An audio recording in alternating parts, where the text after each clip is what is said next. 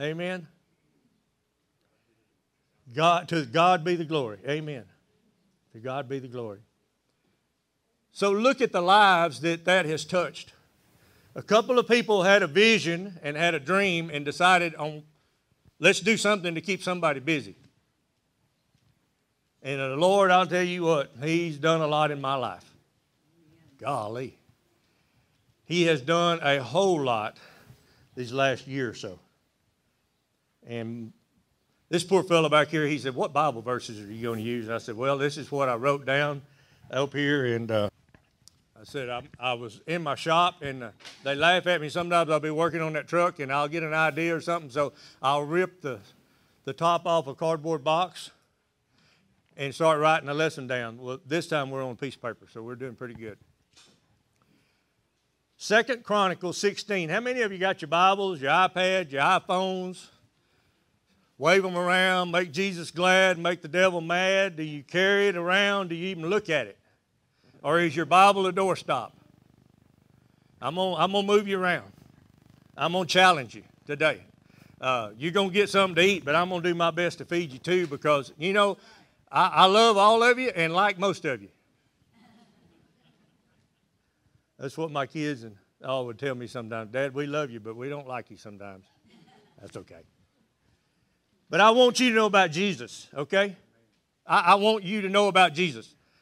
There is coming a day, whether you want to believe it or not, but there's coming a day when all this is going to be over with and we're going to be at a different place. That's right. Woo, I'm looking forward to it. Yeah. You cannot learn to live until you've accepted how to die. Anybody with me?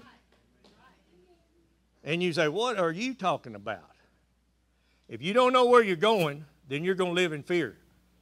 I see so many people still living in fear today. Not as many down here in Texas as I do in New Mexico.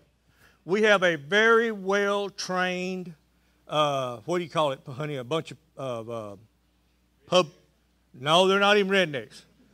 They're people that, I don't know. We see them driving around. I mean, we live out in the middle of nowhere. It's an hour and a half to the biggest town we got, like for Walmart or a gas station or something like that, along there with it. And you'll see them riding down the road with a mask on. Safety first. Safety first. But you know, the Lord gave us the ability to bind that stuff up. Amen? Yes. He did. And I'm going to get around to that too along with it. But to lead off with, 2 Chronicles chapter 16 and verse 9 says this. Everybody there that wants to be there? Look at there. For the eyes of the Lord run to and fro throughout the whole land, searching for somebody that wants to do what? Whose heart is perfect toward Him. That word perfect right there means somebody that lives every day, every minute of their lives seeking the Lord or acknowledging the Lord. Got another good story. Whenever I decided in my ignorance to turn my back on the Lord, as some of y'all know around here, and got locked up in jail, I decided and I told the Lord that I'd been through a series of some different things happening over a while, and the Lord, there was a bunch of smoke and mirrors, okay?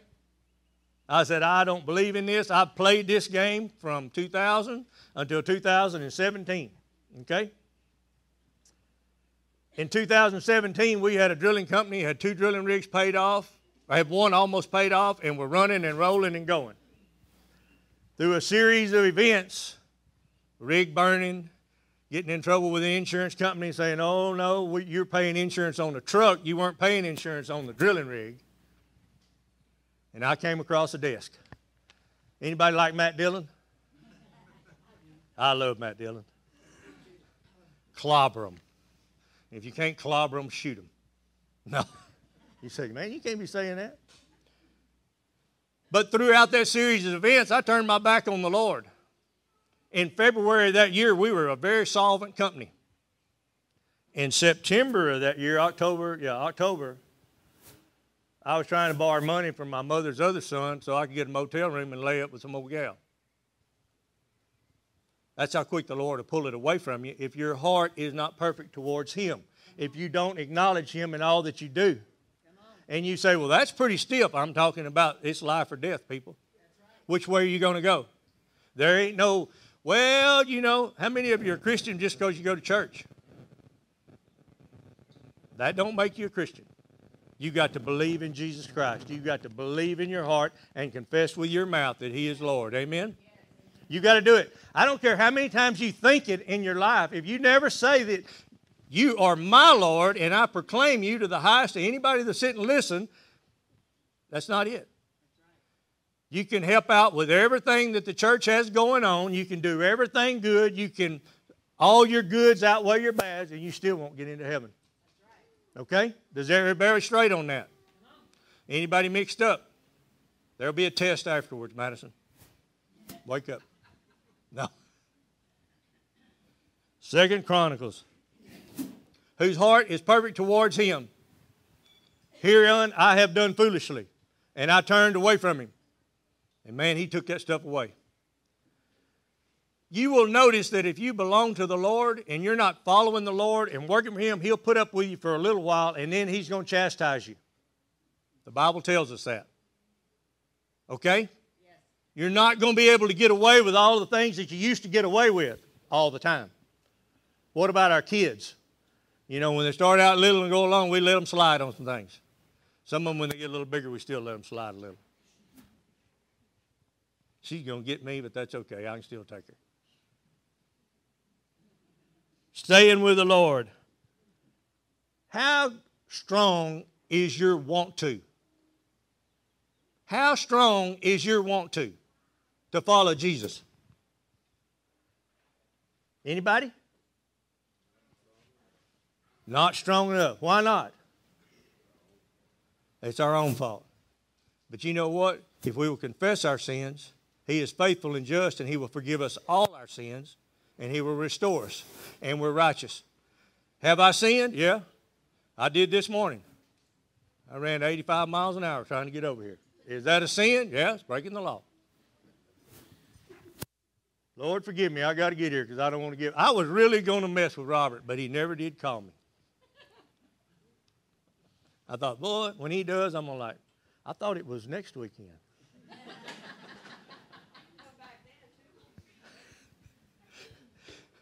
But I slipped up and I told Danny. So when you tell Danny, everybody knows. He's faithful and just, Danny. He restores us. Me and you both. Restored. The old is gone. The new is here. Whoo! I love that. I love that. So, how strong is your want to? Is it strong enough to learn the promises of the Bible that pertain to you? You say, now what are you talking about? Does anybody have a promise in the Bible that they cling to? Mine's 1 Peter chapter 5 and verse 9. It says, after you've suffered for a little while, He Himself who has called you heavenward in Christ Jesus will restore you and cause you to be steadfast, firm, and strong. And for an old man, that's good words. Isn't it, Bill Mangum? Steadfast, firm, and strong. We're ready to go. We're ready to fight the battle. So have you learned any promises that you stand on? Well, I didn't know I had to. Katie, I'm going to pick on you some more. Because I love you. We speak things, don't we? Are you speaking life or are you speaking death? Isaiah 54:17. Let's put that one up there. He's ahead of me. No weapon that's formed against me shall do what? Does that mean it will not be formed? No. That means it's going to come against you. What came against you this morning? Did anything? Did everybody have an easy ride, easy time getting up and getting here, getting kids ready? Is that not a weapon that Satan raised up to hold you back? Did you bind it up when you prayed this morning? Okay, marriage seminar time. How many of you are in here that are married, hold your wife or your husband's hand and pray together at least once a day? Anybody? Y'all have? Y'all have? Have you seen benefits in it? Do you see benefits in it? Do we see benefits in it? Yes, we do. All right, guys, you want to make your wife happy? Hold her hand and pray with her. Do you lift up your children? Do you lift up your grandchildren? And do you speak protection and blessings over them each and every day? Do you speak blessings over yourself? Well, I didn't know I had to do all that. No weapon that's formed against me is going to prosper. The devil goes about what? As a roaring lion, seeking who he may devour. And you say, well, I tell you what, I leave that dude alone. I don't mention him. I don't talk about him. And he leaves me alone. You are dead wrong, brother. He has your name. He's got your wife's name. He's got your kids' names, your grandkids' names. And he is waiting for the right minute to devour them. I am here to testify and be a witness to that. What did I do? I turned my back on God. I said, my good looks, physique, and charm, and my skill and talents are what's made this money. He said, I'm going to show you who made this money. And in 7 months, 8 months, I was sitting over in Falls County Jail. 3 charges, aggravated assault with a deadly weapon. Got a bad temper. Whoo! Bad temper. He said, I'm going to show you, brother, who's in charge of all this ride. It ain't you. And I'm going to bring you around. And I'll keep turning up the heat until you do come around. So it was quite a while.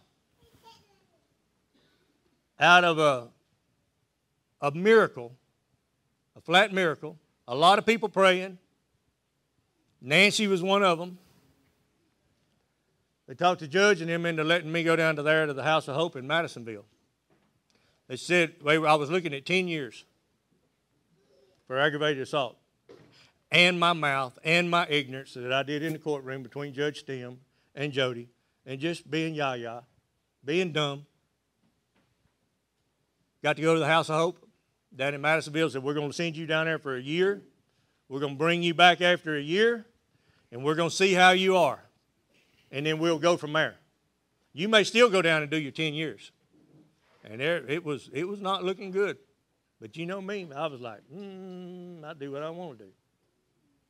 Lord started working. Lord started working. It came around, I was in there in November. It came around to April. Easter was on April the 1st in 2018. Brad had told Callie and them, said, y'all come over there and say bye to your daddy. Said, we can't do anything with him. He's so dang hard-headed. I hated Brad Brock. Boy, I'm going to tell you what, we butted heads. Woo! I love him to death now. Tommy Parker's down there, Bill. Tommy is a vice president down there at the House of Hope in Madisonville. And we butted heads, man. He told Callie, he said, y'all come down here and say goodbye to your daddy because we're sending him back to the county so they can send him on. We can't, he won't come around. He won't do anything. He's just a hammerhead. So Wednesday of that week, they had a prophet that came from Colorado, came down there and was teaching. They made me go in the kitchen, work in the kitchen. Never worked inside my entire life. And here I was having to cook in the kitchen. Now, I like to cook, but not every day for 75 men fixing 3 meals. Boy, I hate it. Woo! So we went in there to listen to that prophet. No weapon formed against me is going to prosper. That old devil was working, man. That prophet, he said, I see this place as a train station. He said, one way leads to life and the other way leads to death, and it is your choice on which one you go. That made me mad. I can make that choice anytime I want to. I'm in charge here. Lord shaking his head. Boy, I got in trouble because I told him, when he said that, I stood up and I said, that's a bunch of bull. I don't have to make a choice right now. And we know you need to. You're not guaranteed tomorrow. I got in big time trouble, stirring up dissent, discord. They didn't put up with that. That was part of the reason they was kicking me out. So Ms. Weber is this old black lady. I love her to death. She's a very, very spiritual lady. I still talk to her a lot. So they had me down there and were cleaning my plow, boy, about it all. And they said, we know what's the matter with you. Said, you lost your joy. And I'm like, well, duh. Boy, it took 3 of y'all to figure that out. Said, you've lost your joy. And I said, yeah, no joke. And I really don't care whether I get it back. And I said, I'll tell you what, I prayed this to the Lord. I said, you either kill me or heal me because somebody's got to have some relief. My kids, me, everybody. I'm nothing but just a pain in the butt. That's all I am. Thursday, they confined me to my room in there. Thursday come around, I woke up and I thought, and I didn't smile at all. I smile all the time. I couldn't crack a smile before that. And I woke up and I was in there and I was looking and I was like, what in the world are you grinning about? Friday, it was a little stronger. Saturday, they were looking at me like, what in the world's going on with you? We ain't never seen you smile before. I don't know. And Ms. Weber, she said, ooh, John, Lord done got a hold of you. No, ma'am, not yet. I'm still in control. You know how she went around there. So Sunday, Callie and them didn't know anything about what was going on. So we had Easter service, and they had picnic doing scoot. And we were all over there. And she looked at me and she said, Daddy, are you okay? Yeah, man, I'm fine. You sure you hadn't gone and gotten anything anywhere? You're not taking any dope? You hadn't done anything? You hadn't went and got nothing? Nowhere? You're all right? I said, yeah, I'm fine. She'd look at me and look back. You're sure? Yeah, I'm sure. I'm all right. So they left. Crystal and I had just we've known, Crystal has been a part of our life when we moved to Mexico. She drove the school bus out there and hauled Amanda and Katie Rose when they were little. Just family friend all the time and just fit right in there. And the girls love her as much as they love their mother. And Crystal was a part of the divorce and all that stuff. She saw a lot of that, comforted those kids and helped them along. So she had been writing me letters of encouragement, as y'all had, sending me cards, trying to encourage me along. And we have a friend out there that killed his grandson in a skid steer accident. The little boy, they were dumping some hay, and he was looking out, and Jackie lowered it down on him and killed him. So she wrote me in this letter, and it took about a week for mail to get back and forth. And she said, how do I comfort Jackie and Sissy with the death of that child? And I'm sitting in there in my bunk, writing on that deal, and still not really know what all was going on. I was writing in there on my bunk and wrote her this letter, and I said, the thing that you got to remember when the Lord has us going through a trial and a temptation or a trial and a tribulation, that He's not trying to destroy us, but He has got to burn away all that bad to get down to what's good's left to come back up off of it. Amen? The Lord is never trying to destroy you. How many of you are going through a trial or a tribulation right now? Take hope. He's not trying to destroy us. He wants us to look to Him all the more. All the more. I don't care what the symptoms are. I don't care how you feel. We deny that. We're not denying those symptoms, but I'm denying the right for it to operate in your body. Call those things, be they not, as though they are.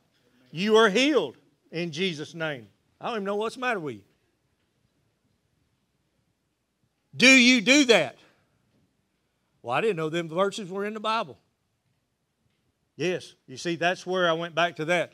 You've got to know those promises, people. You've got to. So I wrote in that letter to her to be sure and tell Jackie and Sissy this, to hang strong, to be strong, to do this. And the light come on just like I was sitting underneath a 200-watt light bulb. And it was like, dummy, what do you think I'm trying to do to you? I want you to straighten up and to see that all these things that you had or don't have, it's because of me and from me. Why should I bless you if you're not going to give me glory on where it came from? Why am I going to heal you if you're not going to give me the glory of where the healing comes from? Right. Amen? It's that simple. I stand here today before you to show you what God can do to a life that got all screwed up. He will restore you. Amen, Danny. Yes. Amen. Yes. Woo! I'm living proof, brother. This guy is real. Makes me want to jump and shout. Woo-hoo-hoo. I don't want to embarrass my youngest daughter. I love you, honey.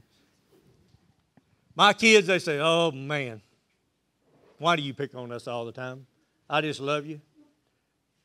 You know who I am. You see my faults, and you know where I'm at. But I'm going to tell you what. I want you to see Christ Jesus working in me, the hope of glory. Yes. I want you to see him. I want all of y'all to see that. This little one, Harper Joe goes with me all the time back there, Tyler's little girl. She stays out there, and we keep her a lot. And I got a truck and I haul a few cows, haul a little gravel and feed, got a blade and grade some roads and we do a little bit of everything, you know, out there. And Harper goes with me a lot. So we pulled up at the sale barn one day, and it was on sale day. And I mean, you know, they park like team ropers. They just pull up there and park. I'm here style. So I was easing around trying to get up to the chute, and I kind of thought they'd left a trail up through there where I could get to the chute and unload. We got wormed all the way up in those cars, and there was one old guy had parked. I mean, there was just right dead in the middle. If he'd have got to one side, I could have got by him. And before I knew it, boy, I let it go. This son of a gun. Oh, Granny, we don't like him, do we? Thought you were asleep back there. We don't like that guy, do we? I said, this guy could at least park one side or the other. So we backed on back out of there, you know, and went on. We got unloaded. Well, the next week I came in there, and Crystal was with us. So we tried pulling in the parking lot. She goes, Noni, I hope that guy in there that we don't like. Watch what you say. Watch what you're teaching. Are you teaching Jesus to all these little ones we got running around in here? Amen? Are you?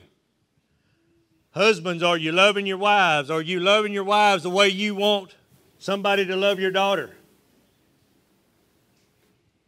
Wives, are you loving your husbands the way you want some son to take care of? See, vice versa. See how it works? What are you modeling in your life? That's what it is. It's about sharing Jesus. Every single one of y'all are preachers. Some of them duck back and don't run off. No. Every one of us is a preacher. By our actions, by our business dealings, and all that we do. Amen? Yes. Do you ever think about that? No, that's Robert's job. 2 Corinthians 5:17.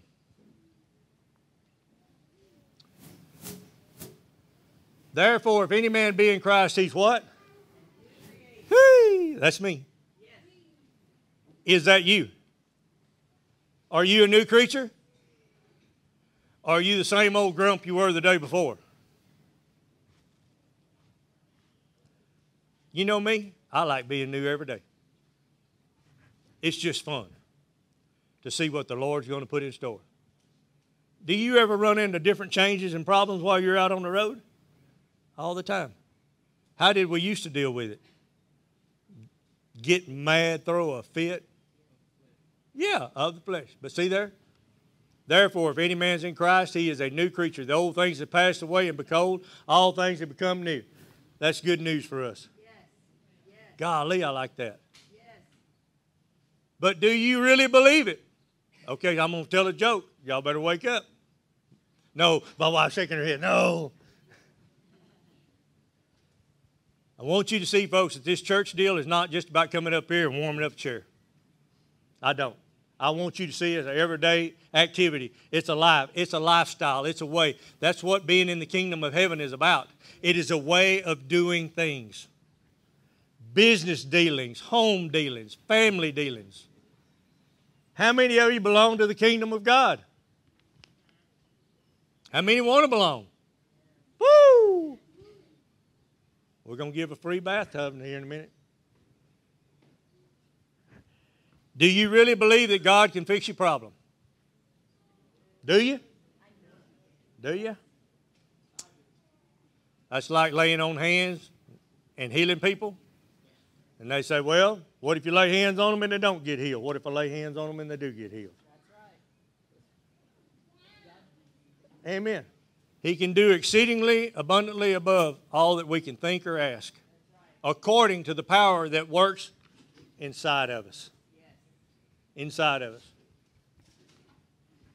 One of our daughters is into this weightlifting all the time. And I laugh at Cody. I tell her, you can't pick up a 5-pound sack of flour. Tease her all the time. She exercises. She works. She teaches school. She's all the time doing some fitness, hiking, doing all this kind of stuff, you know. If she didn't do that, would she have the endurance? I mean, she goes on some hikes. She travels by herself. If you don't exercise God in your life, how are you going to withstand the devil? If you're not speaking these promises that you've got. Let me jump to this. What is Easter about? What is Easter about? What is it, honey? He rose from the dead, didn't he? Do you know why he rose from the dead? Okay. We know that he died, right? Okay. Jesus died and he went into hell. And when he went down there, there was a guy down there by the name of Satan, right? You've been told that? The devil. Okay, he was down there. A long, long time ago, before Jesus ever died, there was a man named Adam and a girl named Eve. First two people that God created. Have you heard that story? Okay. Well, when Adam come down here and he was on the earth, God gave him all the power and authority. Just like a policeman has a power and authority, you know. Well, God gave Adam all that power right there. Okay? And when he gave him that power, that old devil eased in there and he tricked Adam. And Adam gave him the crown of life. Did y'all know that? Adam gave over that power and authority when that snake came by. Instead of speaking the promises and taking that power back, what did he do? Blamed it on that danged old woman. Wasn't her fault. Men, you got to grow up and be men. Got to grow up and be men. I'm not joking. We wonder why our society is in the shape that it's in now. It's because us men have laid down, because we don't want to do it, we're going to let somebody else do it. And the women have done the best that they could with what they had to work with, but there was no authority. Okay. We've lost the power. Adam gave it up, right? Jesus went down in there, kicked the devil's tail, took the crown back. That power and authority is now back in him. Did Jesus have to do that to prove he was all powerful and have the authority? No, he always has had it. He always had it. He healed people. That's why we see the miracles. He's healed people. He stood in front of Lazarus' tomb and he said, Lazarus, come out. Stood before death and Lazarus came out. If he hadn't called his name, everybody would have got up and come out. Okay? But the reason that he went down there, honey, and he did all that right there is so that you and I will have that power and authority. Did you know that? Woo! That's right. He's got it. We have it. So if you have that power and you have that authority, why aren't you binding up Satan in your life? Why aren't you? Because your want to is not great enough. You see, it goes right back to that. I want you to live victorious. I want you to know what Easter's about. That's, as far as the devil's concerned, we went down there with Jesus and kicked his tail. But what does the world tell you? You're not good enough. You won't never be good enough. You're always going to be broke. You're always going to be a dopehead. You're always going to be a loser. You're always going to fall back into that old trap. You're always going to go back to watching that mess on your phone. Has he ever told you that? Yeah. I don't believe it. Devil, you're a liar from the pits of hell. I don't believe anything you got to say. I believe that is true because I believe what the Bible has to say. Do you speak that in your life? You see how strong that is, what I say? If any man be in Christ, he's a new creature. You're a new creature today. And if you're not a new creature, you can be. By accepting Jesus as being your Lord and Savior. What time y'all want to eat? Right now? Anybody else with her? Right now?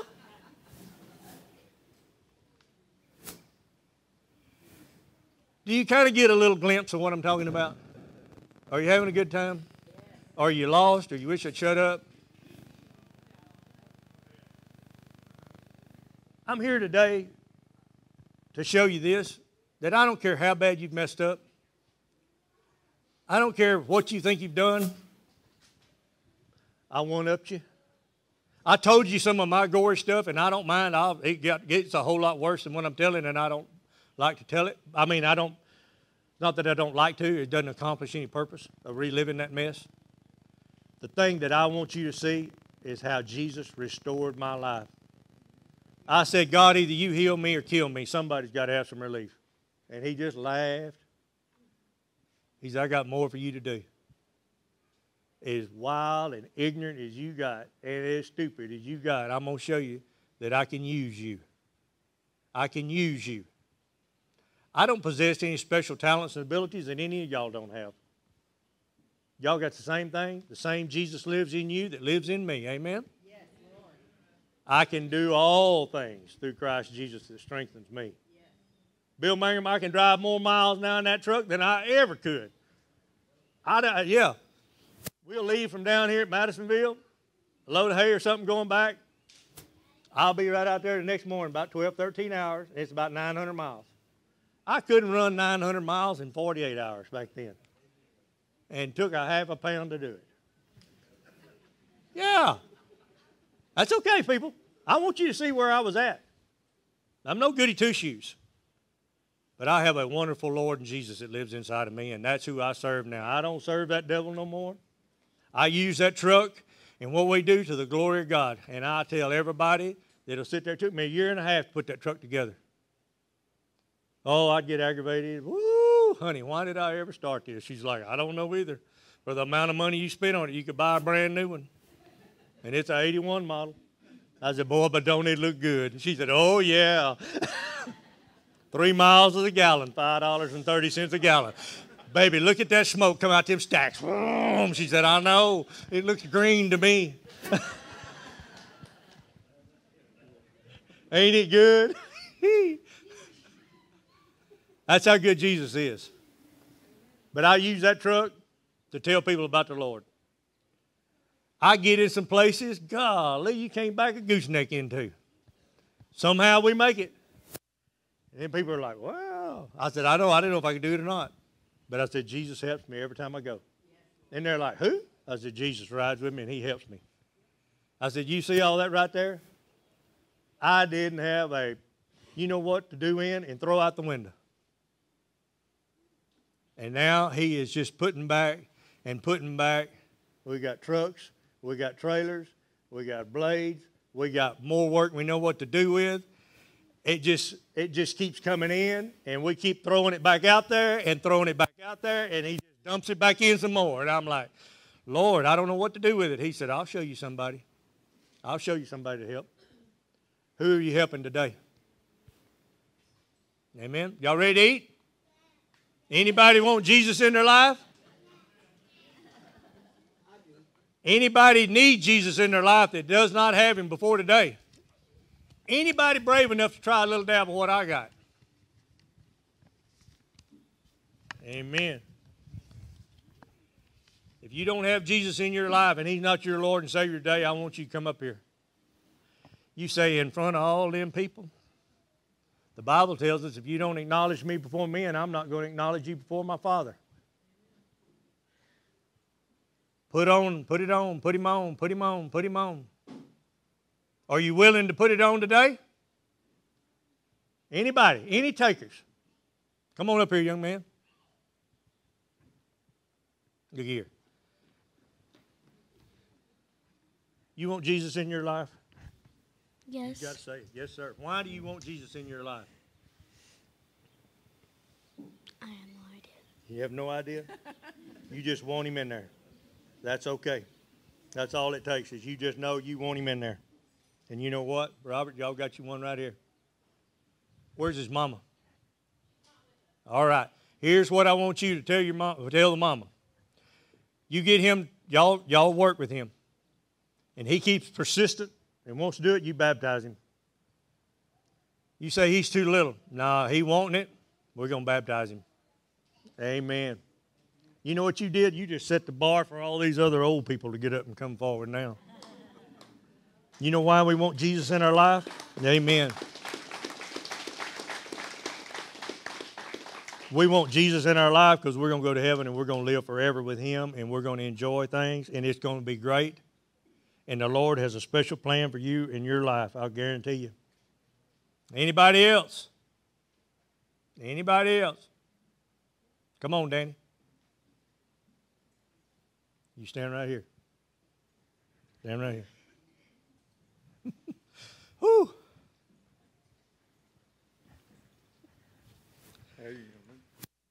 We've been many a mile. All of them wasn't right, but we're trying now with the help of the Lord. That's right. We know that. Hey. Another young man. We've come close to dying, Pretty close. both of us, Yeah.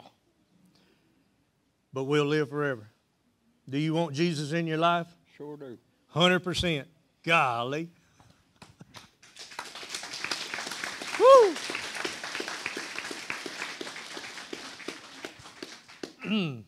This is good. And you say, oh, you just got caught and you just got pinned down. Yeah, we both got caught and we both got pinned down. But we up now and running, brother, and I don't know if y'all can keep up with us or not. Probably so. No. I'll dare any of them. I told Callie this morning, I said, I can still outrun you. I didn't tell her how far I could outrun her. He wants Jesus in his life as Lord and Savior. How about that? Amen. Young man, what about you? You want Jesus in your life? Why do you want Jesus in your life? You just want him in there, huh? All right. Y'all do some educating and some young, and if these guys stay persistent about it, baptize them. Danny, you want to be baptized? I've been baptized. You been baptized? Bad sins. That's all right. If we will confess our sins, he is faithful and just, and he will forgive us all of our sins. All of them. That was part of my Easter story. He became our sin. He bore our sickness and our poverty so that we might become his righteousness. And his righteousness, our righteousness is of him. Amen? That's it. That's how we are. Hard to believe me and you are as righteous as Jesus, isn't it? Sure is. Woo! And the church didn't even fall down. And lightning didn't strike. Bill Mangrum, what about you? Come on. I've been sitting there and you've been looking at me and I've been looking at you. Kim?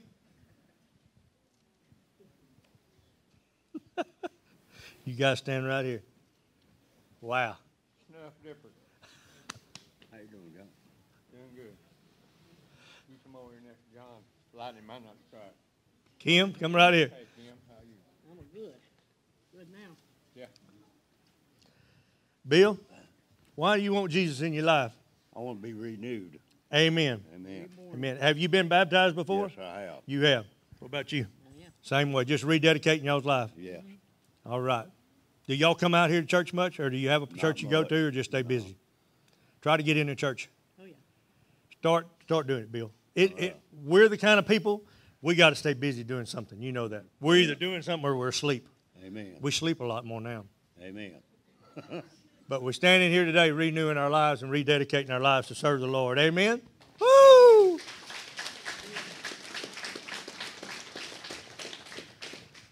Tommy Parker, you know Tommy. Little Tommy. Well, you know, he preaches over a lot and all, and Tommy sends all of us a text every morning. At 6 o'clock, I get it, 5 o'clock down here. And we stay involved and stay tight. We hold each other accountable. We'll get their phone number and stay in there. Mm-hmm. Thank you, Lord. Anybody else? Yeah, we run a lot of crazy miles, all these folks. Running wild for the devil. Amen. But we still got a lot of days, and we're going to run wild for the Lord right now. That's what I'm doing. I'm proud for y'all. Let's be renewed. Anybody else? Getting cheaper by the dozen. You young guys, y'all have a fresh life to start out. I want you to know that you can do all things through Christ that can strengthen you. When you're baptized and you accept him into your heart, Jesus lives in you. Do you know what my granddaughter does sometimes? She was doing this one day, little Harper back there. She was jumping up and down. We said, what are you doing? She said, Noni, I got Jesus in my heart. She was telling me. She said, that's good. She said, but what are you doing? She said, I'm shaking him up. Anybody else? All right, let's have a word of prayer. Father God, I thank you, and I thank you for this day. I thank you for these lives that have come before us, all here wanting to rededicate their lives. Every one of them. And for these new guys that are putting on Jesus for the first time. Father God, I pray and I pray and I pray that all these people will be surrounded by godly men and women that will walk with them and guide them and help them and teach them about Jesus. And even teach us old people about Jesus. Come on. But Lord, we love you and we thank you so much for this church. We thank you for this family. And Father God, I pray a blessing over the food and the hands that are preparing it. Lord, we love you. Golly, it's good to be in your house. And it's just good to have you a part of us in all that we do, Father. Strengthen and guide us as we go. And it's in your name we pray. And everybody said, Amen. All right. Robert, you got any instructions for these people? When the ladies say it's ready, we'll eat. Folks, it's been a pleasure, and I enjoyed it. Hope y'all did. If you don't, come back and I'll tell you another joke. Amen? All right.